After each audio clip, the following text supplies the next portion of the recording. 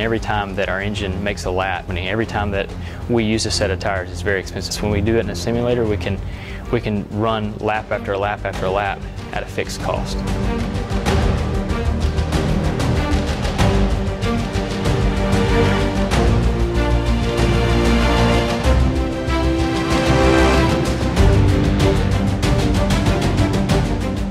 We've got customers out there every single day working up to -40 degrees. We are able to test the machine, make sure it's going to start, make sure the hydraulics work, make sure it's still safe, make sure the structures are still going to last. So we work really hard to make sure that that customer has a product in his hand that's going to help him get the job done regardless of the temperature.